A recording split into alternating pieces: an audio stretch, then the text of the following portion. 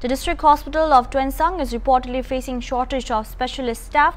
The hospital has no pediatrician and orthopedics, while a number of staff nurses and lab technicians have been transferred reportedly without replacements. Nagaland Minister for NPWT Housing and Mechanical Engineering P. Pashangmungpa Chang visited inpatients at the district hospital of Tuensang on May 7. During discussions with the minister, concerns were raised about shortages of specialists and essential staff at the hospital. Updates received here on Tuesday stated it was revealed that the hospital operates without a pediatrician and orthopedic specialists. 11 staff nurses and 3 laboratory technicians have been transferred without replacements too, the update stated. 4 nurses are reportedly attached elsewhere. In response to these grievances, Chung assured prompt action to address the issues with the relevant authorities.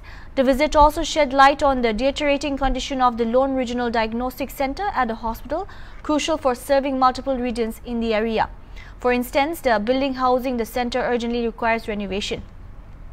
The issue is compounded by recent landslides that have cut off accesses to the site below the new cabin rooms, the update stated. Chung emphasized the need for immediate rehabilitation to mitigate the risk of further damage. He assured to pursue resolution of the matter with the higher authorities without delay.